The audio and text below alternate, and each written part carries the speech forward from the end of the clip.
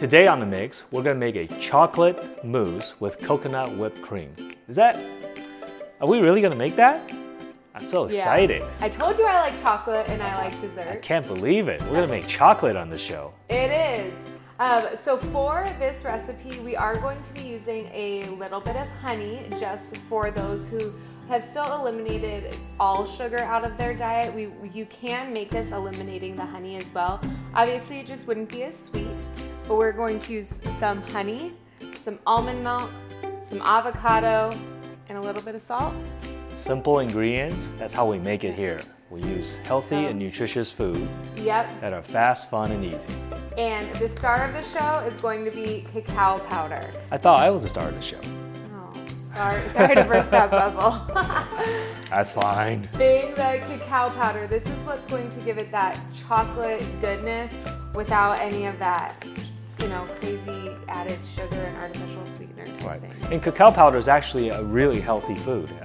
Just by itself, it doesn't really have any sugar. It has a lot of antioxidants and helps people with, for some people it can be a trigger. However, I think the reason is because most people are using milk chocolate. It has dairy in it, and sugar and processed milk and so forth. So cacao powder, this is organic cacao powder, can be actually quite helpful with a lot of antioxidants. And other star of the show? I thought you were the other star of the show. I guess I'll be replaced with avocados today. Now, Dr. Khan, these guys superfood as well, correct? Oh yeah, they have cape on them. Perfect.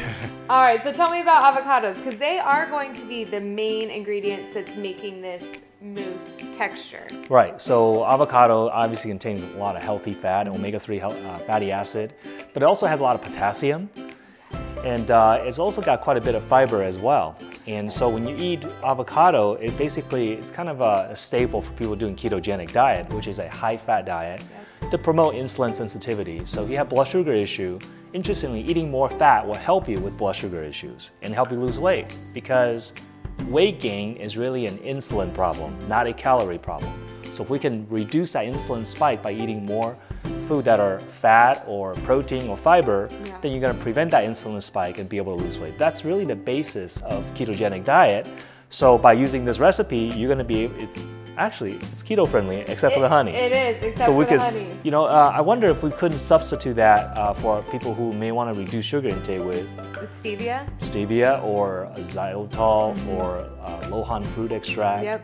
Okay, so there's substitutions as well. There are. So I'm pretty sure you just said weight loss, lose weight, all of that, but I'm going to make chocolate mousse. That's right. Okay. How good is that? As long as you're on the same page. It's like having a mousse and eat it too. Perfect. All right, are you ready to get started? Let's do it.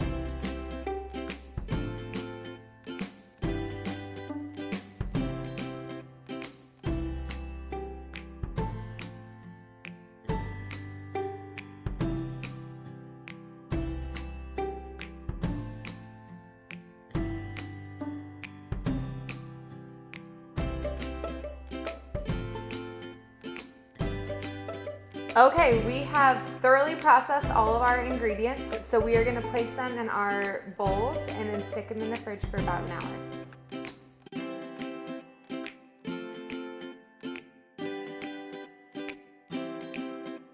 Now we're going to make the whipped cream for the chocolate mousse.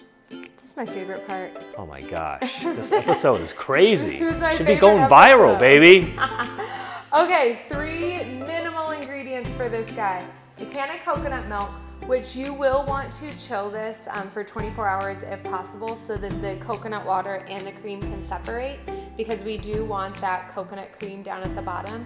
I know they sell cans of coconut cream. I've never tried it with that. So if you want to, go for it. I just can't promise you how it's gonna turn out.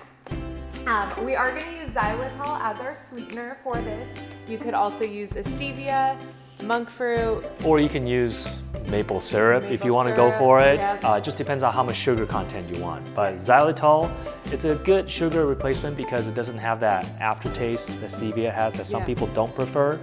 And it tastes more like sugar.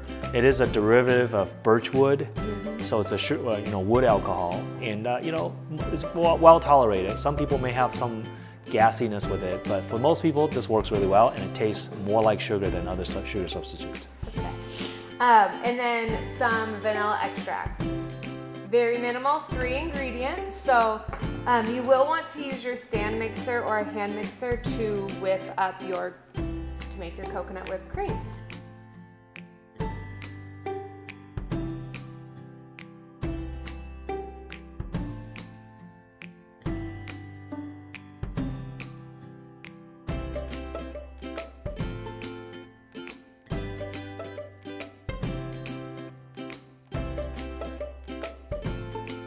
Do it.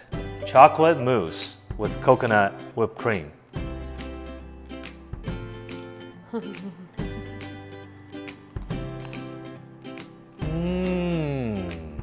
like chocolate pudding. It's a triumph of the human spirit. That's so good.